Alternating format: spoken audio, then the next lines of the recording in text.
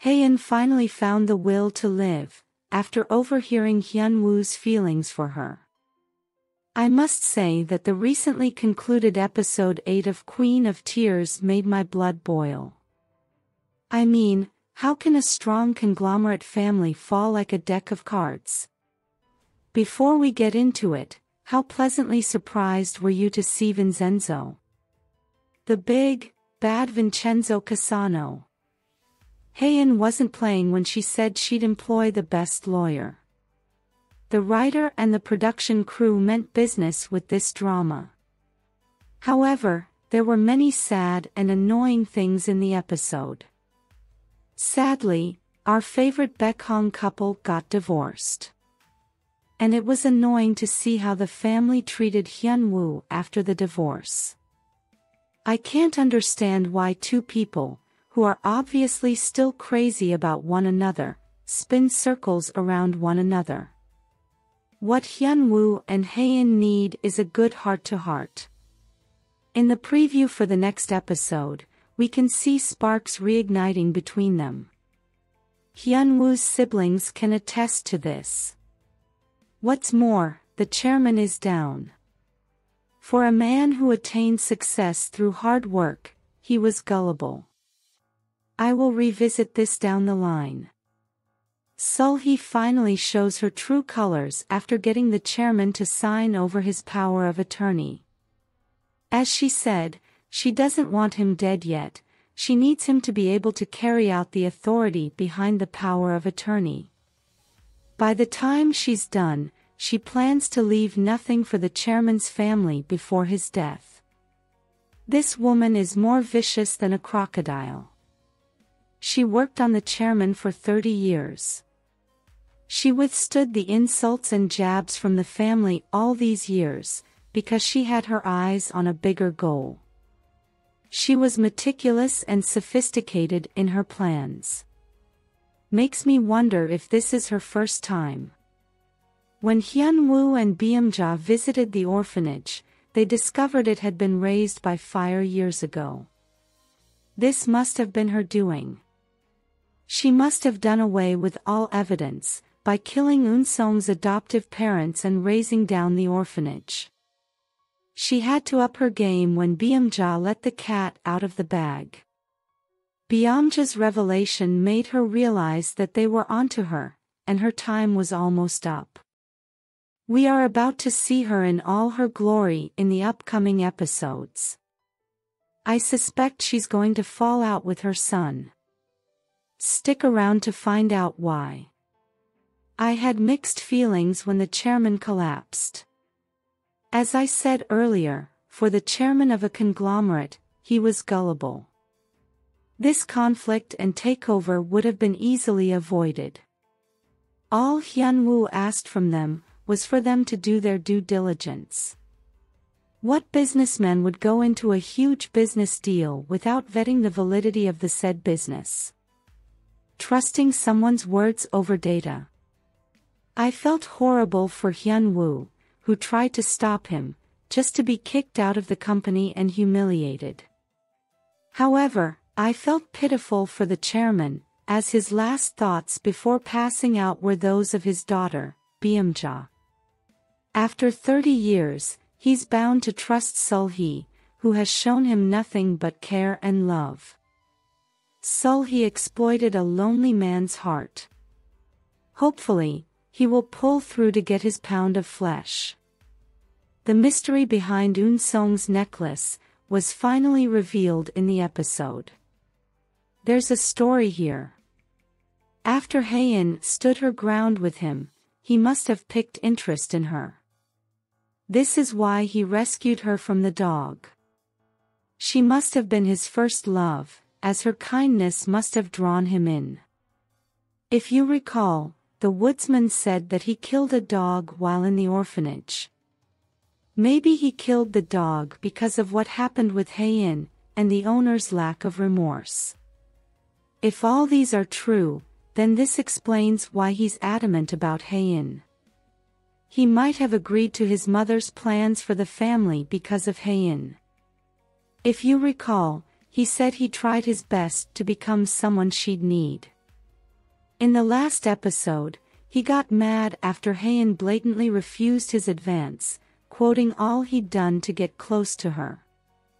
He thinks if he takes everything from her, then she'll turn to him.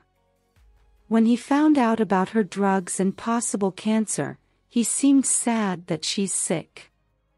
If he just wanted the Queen's group, he'd be elated that she's sick, not sad. This means he has feelings, if not an obsession, for her. In the preview, he can be seen asking her doctor about her. Failing to find the family and Hae-In, he will tail Hyun-Woo to find out where they are. Hyun-Woo can be seen putting up a good fight. If you recall, he was once a member of the Special Guard team. He can defend himself. I suspect that Eun-sung and his mother might fall out because of his feelings for Hae-In.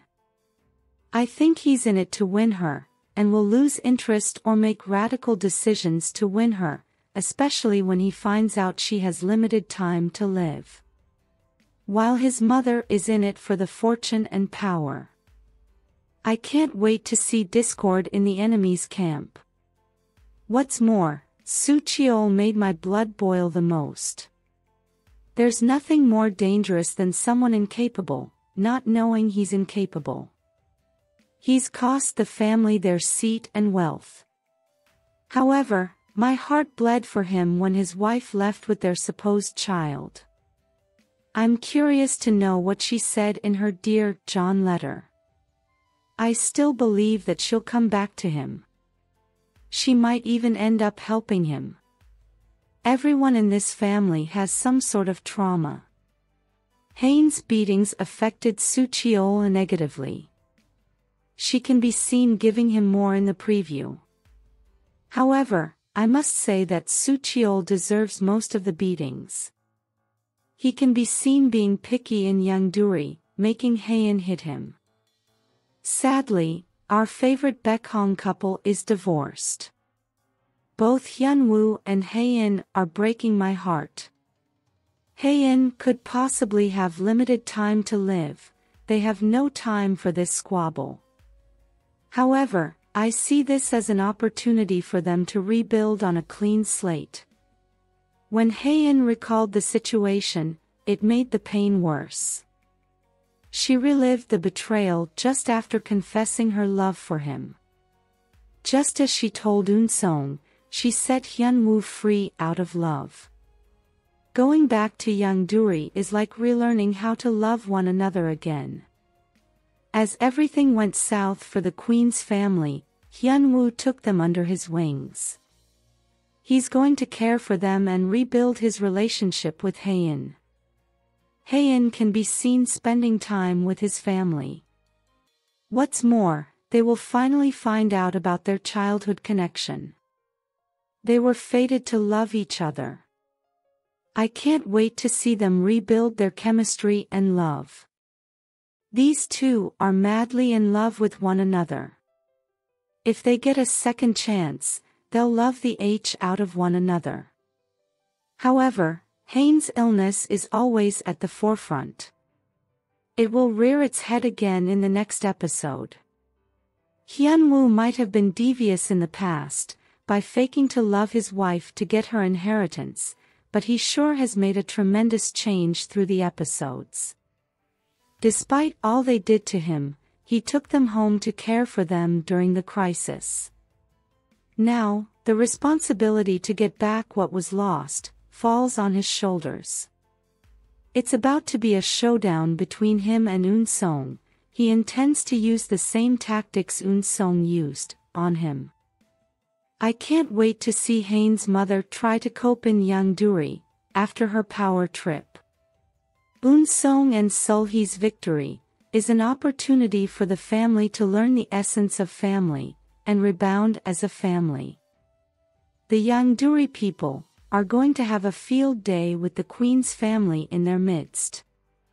How the mighty has fallen. What's more, it looks like love might be on the horizon for Byung-ja. Her joining forces with Hyun-Woo was one of the best things in the episode. She's easily one of my favorite characters in the drama. Queen of Tears is set to turn the viewers into queens and kings of tears after each episode. Who else can hardly wait for Hyun-Woo's counterattack? Let us know your thoughts in the comments section below. If you liked this content, give it a like, share, subscribe, and turn on your notification bell for all things wonderfully K-drama. Thanks for watching, bye.